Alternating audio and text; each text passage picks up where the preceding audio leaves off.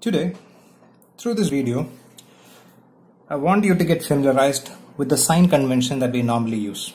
Okay, in the further lectures also, we are going to use this sign convention.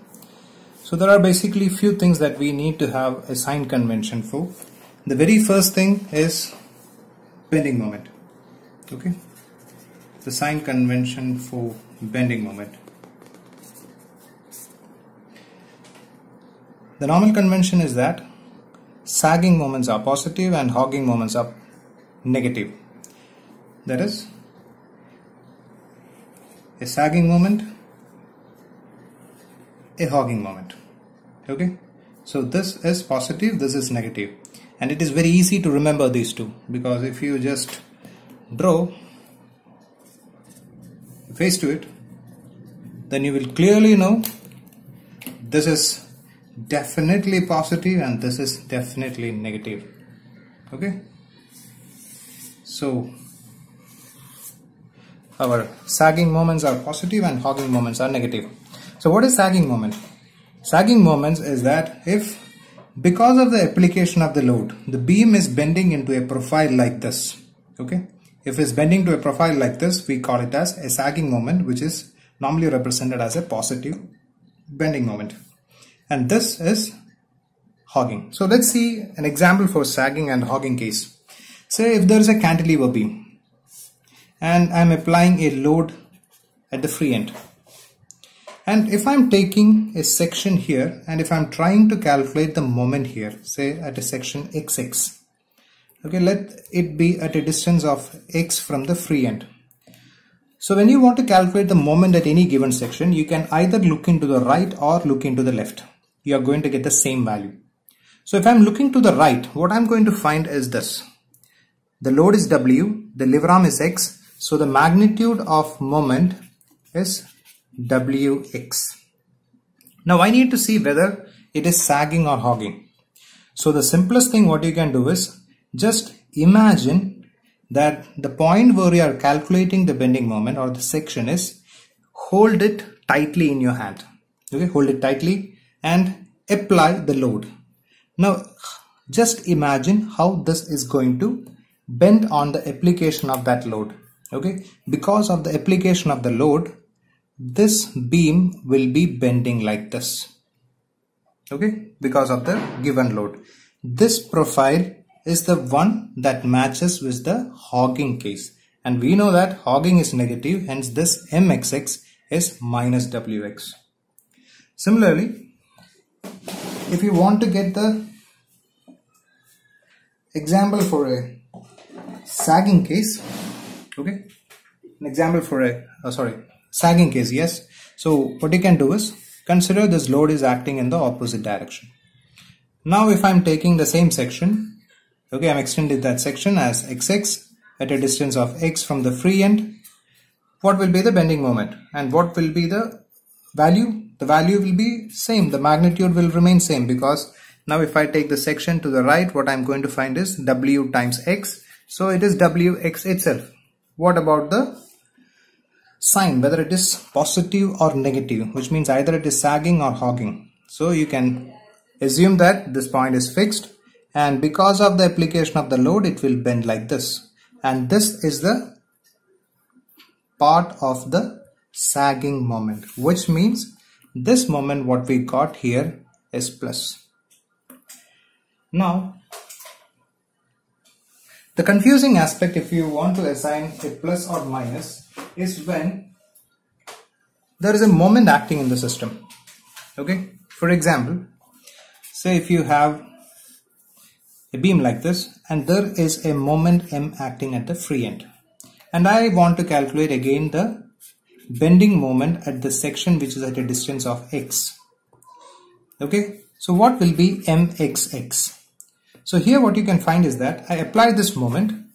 So when we are having a moment, there is no need for us to multiply it with the lever arm. We can directly take the value m itself. So magnitude is m. Now I want to know whether it is a sagging moment or a hogging moment. Okay, so that's the part we are a bit confused. So I will give you a small demonstration which will help you to clearly identify whether it is sagging or hogging. So So I was in search of the right tool that can be used. The tool what I normally use to demonstrate this is a steel scale, not that fiber or the plastic one. Steel scale. If you have that, that is the best. When you go for exam, do carry a steel scale with you so that you can easily identify whether a moment is sagging or hogging. So I searched, and what I found is this. Okay, a knife that we normally get with a birthday cake. This will do the job. I just want something which is flexible. So I'm going to start from here and we'll come to this case. So here, so this point, I'm holding it, I'm applying the load, it bends, and this is the profile of hogging. Now if I try here, I'm holding it here, I'm applying the load, so I'm applying the load at the free end, so it's the profile sagging. And now I'm going to try applying the load for this condition. Okay, so I'm holding it here. Now the moment is something like this. Okay, a moment in this direction. If I apply a moment like that, the profile what I'm getting is the hogging profile.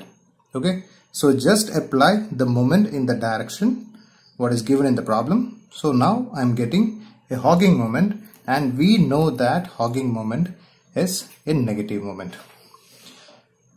Similarly, if the case was something like this, and in between I'm having a moment M, and I'm trying to take a section at a distance, say x from here. So what's going to be the magnitude? We know that when it is a moment, I just need to write the magnitude directly as M. Now I need to know what moment it is, whether it is sagging or it is hogging. Okay, here the profile what we got was something like this. Now I want to get the profile here, so I'm holding at the point where I want the moment.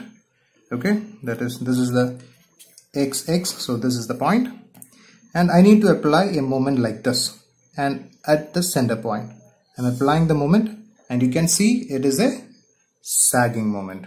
So this value is positive M, and this is how we calculate the bending moment and assign signs to it. And the major part which is confusing for student is the concept. You might be familiar, like you have been using some clockwise anti-clockwise rule, and somewhere you're using sagging, hogging. So that's a bit confusing. So I will clarify it for you. Whenever we are talking about summation of moments, that is sigma m, the sign convention what we can use is clockwise positive, anti-clockwise negative. Okay, whenever it is summation of moment. Whenever you are seeing M without the summation or sigma with it, you should use the sign convention as sagging, hogging. Okay, so if you want to calculate the net moment in the system, you'll be using sigma M. Then you need to use clockwise and anti-clockwise. When you are calculating moment at any given point, that is this M at A, M at B, MB, MC, MD, then you should use sagging, hogging, where sagging is positive and hogging is negative. So this is the sign convention you are going to see in almost all the textbooks. Every software, they are going to follow the same sign convention. Now the next thing is shear force. Okay, what should be the sign convention for shear force? The sign convention for shear force that I normally take is, you might have seen some graphical representation. What I consider the sign convention is as this. Run. Whenever we hear about shear force, run for your life. Okay, this is basically right upward negative. Okay, that's what the sign convention is. For example, I will tell you, say I'm considering this case itself. So I'm considering this case itself, the first case where I'm having a cantilever beam, a load is acting at this point, and I want to have the shear force at the cross section XX. So I'm talking about VXX, shear force. Shear force also we can look either to the right or to the left. And this sign convention what we mentioned was for right upward negative. So what will be the case if I'm looking to the left? So left upward positive, just a reverse of it. Right upward is negative, which means that left upward will be positive. That's how we need to remember this. Left upward is positive. So now I am looking to the right. When I am looking to the right, the net force on the right side is W downward. I am looking to the right. The sign convention is right upward negative.